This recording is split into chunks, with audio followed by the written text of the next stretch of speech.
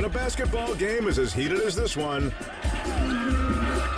emotions run high both for the players and the fans.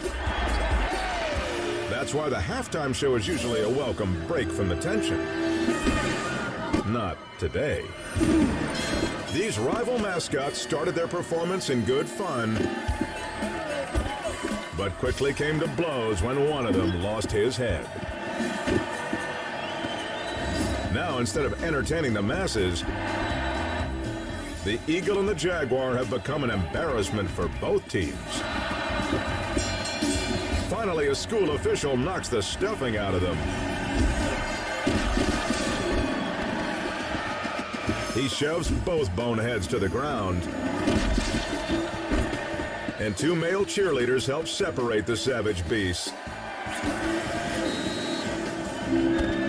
For the rest of the season, the Eagle has his wings clipped, and the Jaguar has been declawed.